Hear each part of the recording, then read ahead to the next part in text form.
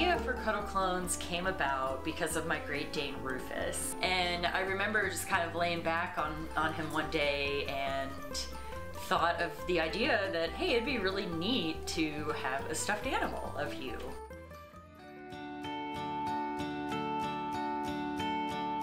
It's really morphed into something bigger than that, to be honest. We have, you know, people writing in testimonials all the time of how we've helped them grieve. And so it's much, much more emotional now.